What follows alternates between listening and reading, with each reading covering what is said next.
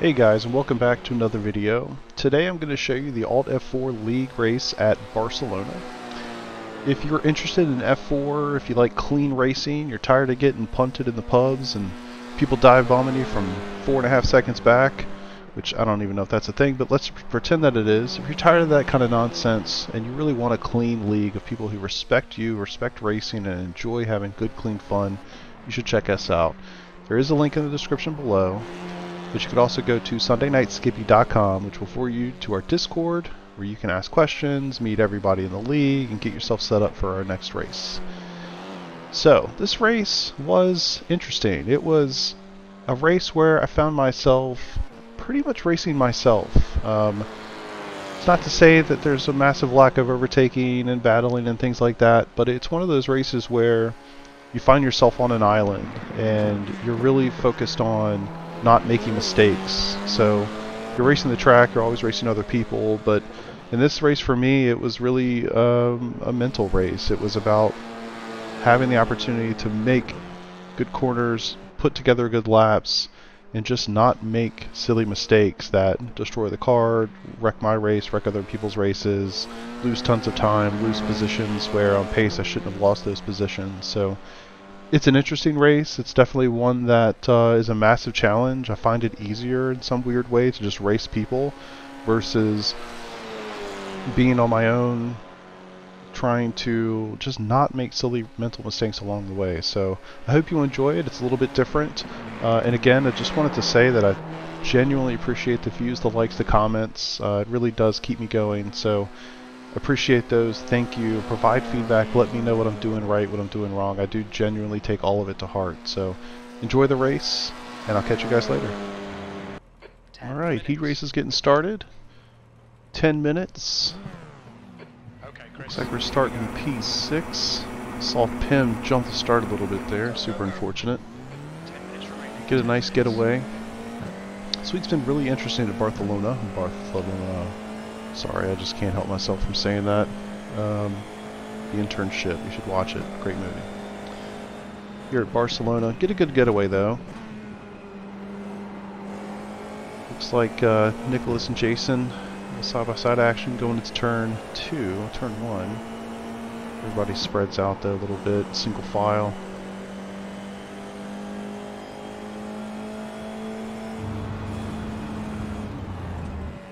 One thing I noticed that I struggled with as I watched the replay back earlier today, getting into corners in the opening lap or so as we're really tight with one another. I don't know if it's a VR thing for me or what, but I feel like I let off a little too early because I certainly don't want to let off too late and run into anybody.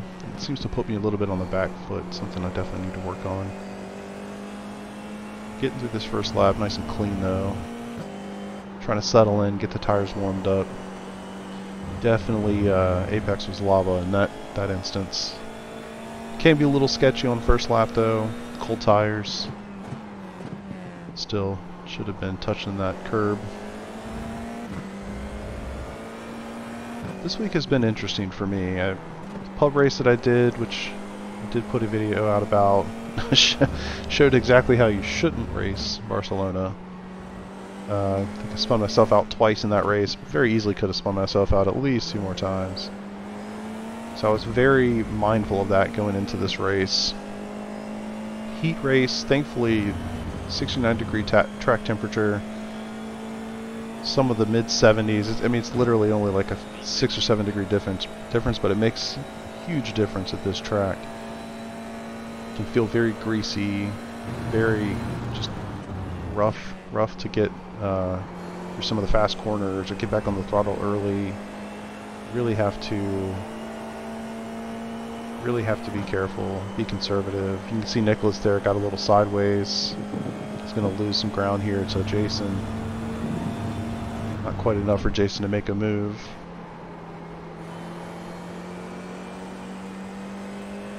Starting P6 in the heat race. Definitely happy about that. Definitely some big hitters who are normally with us week to week that weren't here. Won't call them out by name for fear of missing someone, but grid was definitely on the smaller side this week, which was unfortunate. It's always great to have a great full field of people. And if F4 is something you're interested in iRacing and you're cool with 9 p.m. Eastern Standard Time start times on Thursdays, I would highly recommend checking us out.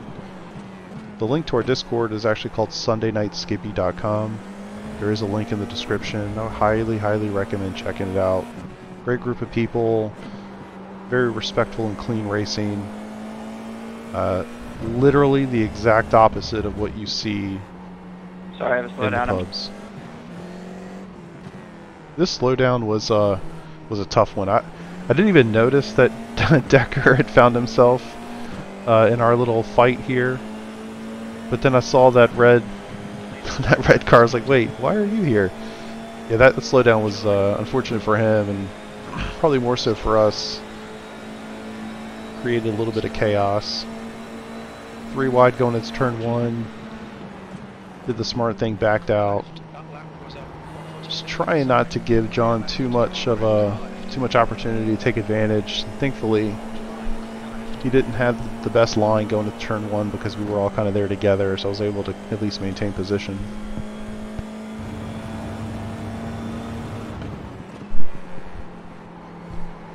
It's Decker and Jason battling right there for P4. Still hanging with them. Feeling good about my pace this week, really. Pace this week has been pretty decent. Leo helped me out a little bit, gave me some tips the other night. Made a big difference in the way I approached the track the rest of the week. And I think you see the result in the race that I released the other night, where I did spin out and I did make mistakes, but I found myself pushing a little bit harder than maybe I would normally, and trying to find a good place to live where I can have good pace but still be predictable and still be consistent and not wreck myself. We'll see as we go through, spoiler alert, the feature race and the heat race. That comes to fruition a little bit. Unfortunately for Nicholas there, lost it coming out of the corner. And then, as I normally do, seemingly somebody else makes a mistake. I seem to add one of my own, so pushed it, got a little too aggressive going into that first corner of the chicane there. And as opposed to trying to fight John, where we would have been side by side going into the entry of the chicane, I kind of realized my momentum was lost, so I just backed out of it, let John have the spot, and figured I'd fight the next corner. But that was a tough situation too, just because I'm thinking about that, in the moment, like, okay, I've lost some momentum, probably give it up to John, but I don't want to give it up to JR, so how do I kind of safely get myself back into the right position? And thankfully that did work out.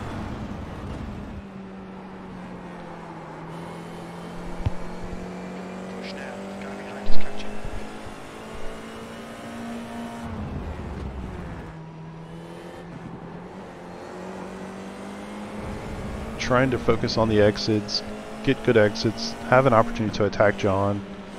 I feel like I did that the last couple corners, but the straights or getting into the next corner, just not enough time to actually get alongside and make the right move. Again, Alt F4, we're not dive bombing, we're not doing anything stupid. Trying to treat this as realistic as possible, which leads to really good, clean, respectful racing. So, not lunging it in there. Gonna take my time, try to make a good, proper move.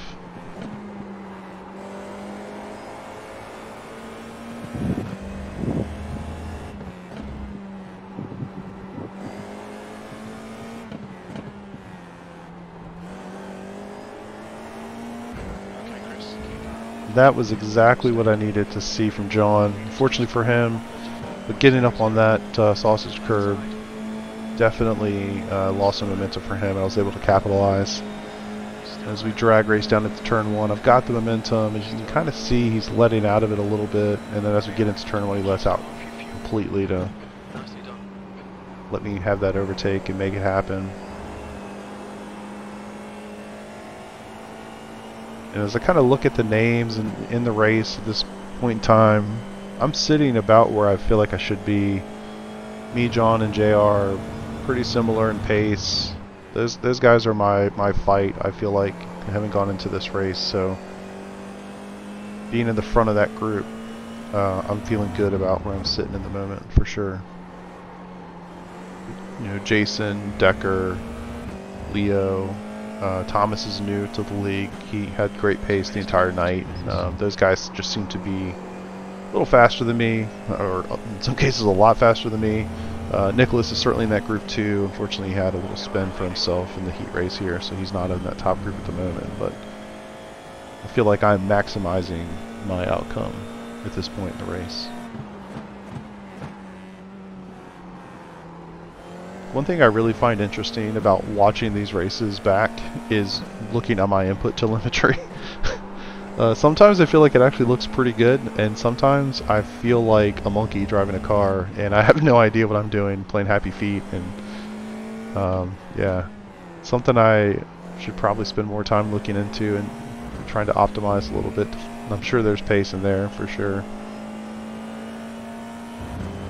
So as we start the final lap in the heat race, there's been some pretty decent action. We've had some spins in front of us, had some overtakes, a slowdown that created a little chaos for us here in the 4 to 7 range.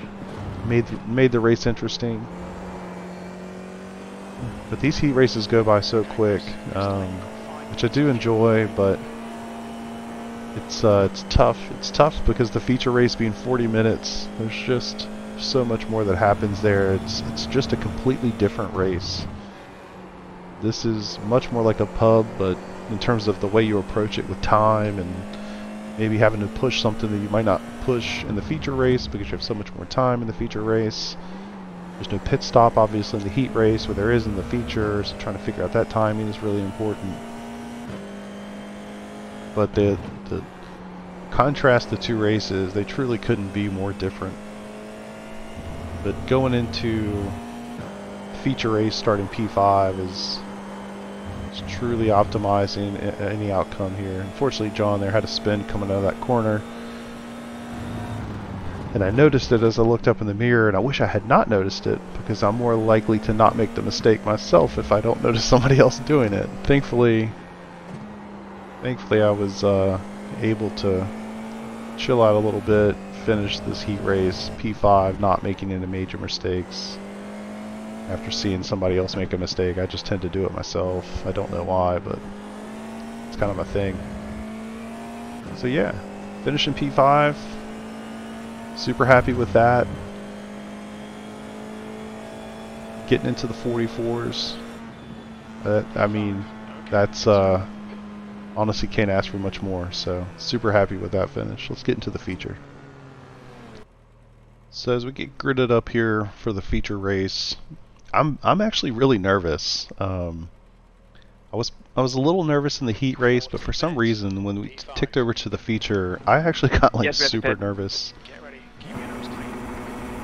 I really just don't want to make any mistakes. It sounds so simple, but I'm really feeling it in this moment. So actually had a pretty good getaway. Again, we're going to try to get into turn 1 as I'm already feathering the throttle, which seems a little aggressive, but should have been on the throttle a little bit more. Probably could have had more of an opportunity to beat Jason into the first and second corner if I had just maintained my position. Totally fine to spread out again. This is a 40-minute race, but I probably shouldn't have been quite as conservative.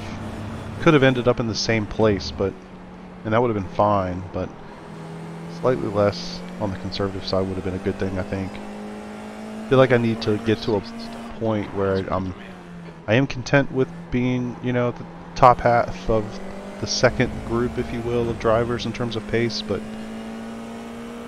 I need to continue that progression, I think, and maybe part of that is not being quite as conservative. Not going aggressive, not trying to be crazy, but also push a little bit. You know, this is a race after all. So unfortunately, yeah, I think some of that conservative nature, I'm 6/10 back as opposed to, or maybe should have been 2 or 3 tenths. Looks like Thomas there had a little lockup. Nothing crazy. Settling in. Going back to the nerves piece, the pub that I did the night before, having spun out multiple times, just making really stupid mistakes. it had me nervous going into this race. Had me nervous going into the heat race, but as you saw, the heat race went through and was totally fine. So, you know, as to why that doesn't create the confidence, I don't know. Unfortunately for me, it was almost like you didn't mess up in the heat race, so you're more likely to do it in the feature race, which is certainly not the correct mental approach to go into a 40-minute race with, but you know, that's what it is. So something I need to figure out for myself and have more confidence in what I'm doing. But that was definitely the thought process going into this race, so my nerves were definitely high. But, you know, getting into the second lap, feeling better. I mean, that first lap with the tires being cold, and you know, you just came out of a 10-minute heat race where your tires were hot, you felt pretty good with the car, you were running 44s, and then you instantly get into a 40-minute race where the tires are cold again, and it's so easy to forget that. It sounds so simple, but it's true. It's so easy to forget it and drive a little too hard on the first lap and put yourself in a bad situation. So thankfully, you know, the confidence builds. You get through lap 2 and you're like, okay, cool, I'm here, I'm ready to do this, let's go. Back into the groove of things.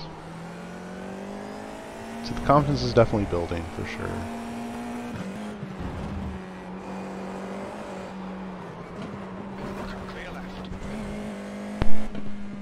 That was about the biggest Code Brown moment I feel like I've had in a while. I was not expecting that whatsoever, and I was far closer to Thomas there than I would have liked to have been. I got very lucky to have not made significant contact with him. Unfortunately, that I lost a good second and a half or so on this lap as a result of that. But super lucky that I was able to get out of town and not make contact. And as that happened, even watching it back, hitting right was the move. Didn't feel good about that, having to get into the sand and all that. Like, that was just, or the gravel trap, whatever it actually is. That was not at all would have liked to have seen, of course, but thankfully that worked out. And as that happened, you know, it's one of those moments. You're in the moment. You're battling. You're pushing. You feel like you're on the edge, even if, you know, you're on the edge for your pace, right? Like, I feel like I'm on the edge. Something like that happens, and I have to maintain that race pace. I have to continue. You can't let it get to you. You can't let it affect what's going to happen next. And that honestly is one of the biggest struggles I have. I've got to imagine that I'm not alone in that. I imagine a lot of people feel that way. Something happens and you get all tense, and it affects the rest of your race. That is a thing by itself, and then losing, you know, a second and a half on that lap, that's a huge thing. JR is now 1.3 seconds behind, and I see that. I think sometimes to myself, I should just get rid of the relative. I can't do it for certain reasons. You know, it'd be just not a good idea for a lot of reasons. But I would perform better if I did not know where people were around me. So yeah, that's where my mindset is at this point in the race. You know, we're about 11 minutes or so into a 40-minute race. We've still got a ways to go for the pit stop. But I see the guys behind me. JR's quick. He really is somebody that I've identified, and he likes to joke that he's not a benchmark. He's my benchmark. He's my benchmark, and I'm going to say that for the rest of the season. He's ahead of me in the points. He's who I'm battling, you know, with in the points, and he's my benchmark. I want to beat JR every race. That's my goal. So I see JR close to me. He's quick. He's not going to make mistakes. You can see his safety rating. he doesn't do a lot of officials, to be fair, but at the same time, like, he's going to finish these races with 0x like 99% of the time. So he's not going to make a lot of mistakes. He's kind of like the Terminator. He's always there. He's always coming. It's just not in his nature. So he's there. He's gotten close. Mazza is within range of him. Draft. And Mazza's super quick. He has more pace than both of us. So I'm hoping that the two of them are going to battle a little bit and give me an opportunity to check out a touch. But what it really depends upon is me not making mistakes. And That is truly the name of the game at this point. Me and JR are close enough on pace that if I don't make any mistakes and he doesn't make any mistakes, we're going to finish about 1 seconds between one another, and I'm going to have the position. Like, that's just how it's going to go.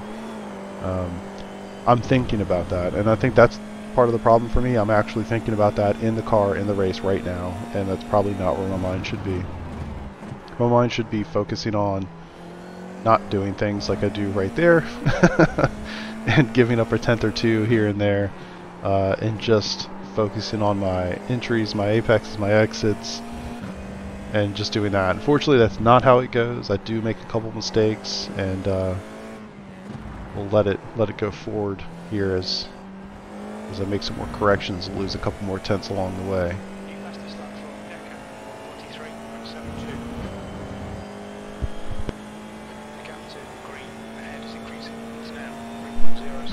You can see me looking off to the right a little bit. That's me looking down at the relative. You're getting a feel for where those guys are. I know I made a couple micro mistakes there on that last corner, or that last lap. So I'm trying to get a kind of a mental picture of, well, I made those mistakes. What did that do to the delta? You can see that the two of them swap positions. Nicholas got in front, which really is kind of worst case scenario for me because he's got the pure pace to catch me up on his own. But what that's also going to do is give JR an opportunity to stay in his draft and follow him along to catch me up as well. I'm making such massive mistakes. I mean, those three corners, that was huge. That was huge.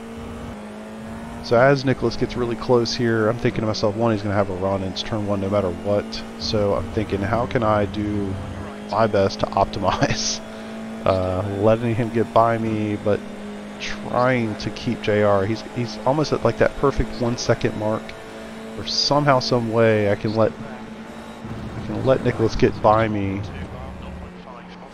and maintain that gap. Unfortunately, that's not quite how that works out. JR did a good job getting to turn one and maintained the momentum to keep within a second and keep in that draft. And my mindset right now is, okay, the order is right as far as Nicholas being in front of me. I'm going to now do what JR was doing, utilize his draft as much as possible, and see if there's any possible way to get those 2 or 3 tenths that we need to break draft from JR. So I'm trying to figure out when I want to pit. Don't really have any indication of what JR is going to do in that front. I was thinking about that. It would be nice to maybe pit a lap before him if I could make that work. I know for me, and I've seen it with other people, sometimes you get really comfortable riding behind someone. So if the person in front is not there anymore, it's pretty easy for the person who was behind to kind of be on their own air and then start making some interesting, mistakes, or it just changes. The dynamic changes a little bit. You don't have quite the same perspective, and some of those mistakes can crop in. So I was thinking about that, like, God, if I could get in a lap early, he's by himself for a lap. One, he's not in my toe, but two, maybe some of those mistakes might crop in. So I duck into the pits, and I don't know if he reacted to me or if it was his plan as well, but both hop into the pits together. I think I actually had a pretty good entry as well, which I would say is unique for me, for sure.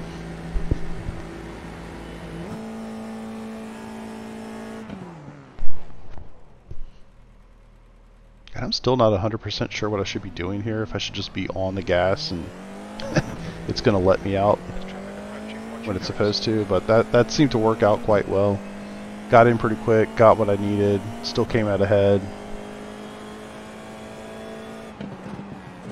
Kind of perfect. Really was able to come out not into anyone's race or anything like that. We were able to just have a nice open track as we left the pits, which is certainly optimal.